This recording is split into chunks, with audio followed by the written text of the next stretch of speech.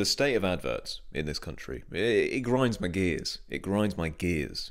Back in the day, you had stuff like this. Little robot having a dance. You had bloody mental eyebrows attached to a child. A gorilla. You had a gorilla playing the drums. And cats with thumbs. I mean, nowadays we've got this. I mean, I know it's hard times, and I'm not having a go at her, but I messaged myself in 6 months' time. Who cares about that? Who? And another thing that annoys me, they're a bank, you know? Nationwide, you're a bank. Stop. How are you? Shut up. Oh, God. And from this one from O2. Oh. Hey, Father. How's the Empire? Son, is that you? Just kidding. How you doing? Oh, just kidding. Just kidding. That's fun. That is funny. I'll tell you what is funny. The thought of everyone at O2's head office going, oh, oi, Nat. That's a good idea. That's actually funny. Oh, shut up. Really is awful. So I went out, well, stayed in, and found the best 5 adverts of all time. And it's not down to my opinion. These are just the facts. I've watched them all, and these are the best 5. You know, they're a little bit outdated, but there's some good stuff in here. Have a look. You might like them. There you go.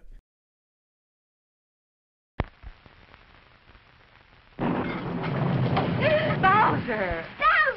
A little bit harsh, I thought. Poor little Bowser. Oh, sorry for coming inside. I wish somebody would invent a puppy that would wipe its own feet.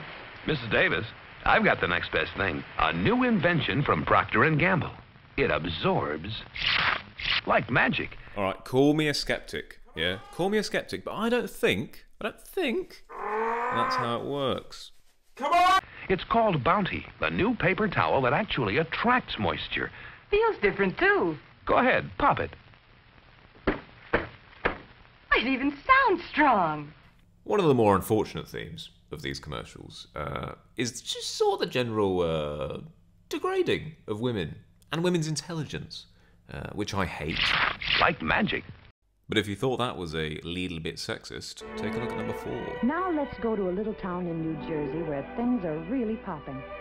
Yes, there's a party going on at Mrs. Betty Martin's house. It's a Tupperware party, and it's really fun. Really fun! The girls get together and meet their old friends and make some new ones. Then there's a demonstration by one of the Tupperware dealers who lives in your community. Watch her show the way to use Tupperware's patented seal. See? You put the seal on tight. I can't do it, then Karen. press down the center and lift the Plan to have or attend a Tupperware party soon. Right, moving swiftly on to number 3. Kicks off with a woman. Yeah, you dirty. I know what you're thinking, all of you. Oh, who's the next one going to be? Oh, yeah, you men disgust me. She's a child. She is grim, though. I mean, look. Oh, she's the spawn of Satan. This is beautiful Chrissy, the doll with beautiful hair that grows right down to her toes. Turn the knob and her hair is shorter. Press her tummy and you can make her hair grow and grow and grow right down to her toes. So this advert makes it to number 3 purely because they made the thought of pulling hair out of a hole in the top of a little girl's skull almost seem appealing. Beautiful Chrissy. She's ideal. Alright, who loves a bloody laugh? Because you're in for a treat with this next one. How did they get in these crazy positions?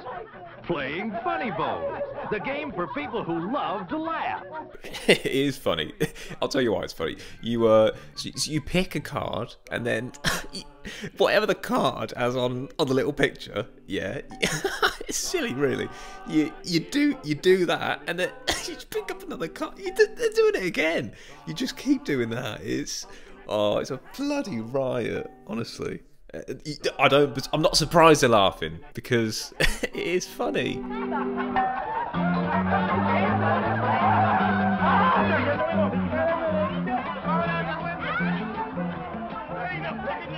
When you pick up a Funny Bone card, well...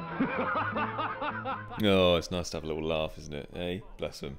Well, there you go, number 2. If that didn't make you want to buy Funny Bones, I don't know what bloody will. Funny Bones is a Parker game. Alright, we've arrived at number 1, and I'm just going to let this one play, because it's that good. Getting a new hat for the luncheon, Helen? What luncheon? Why, Thelma, don't tell me you've forgotten. Forgotten? I wasn't even invited. Why, I haven't been invited anywhere for weeks. What's wrong with me anyway? What's wrong, Helen?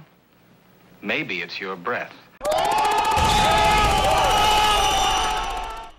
So yeah, there you go. That's number one. That's the only reason it's number one. Just that one moment. It's a magical moment, and frankly, it's a nice happy ending as well. Helen sorts a horrible putrid breath out, and she's re-entered into the friendship group. So that's good. Yeah. So there's the best advert of all time. Fact.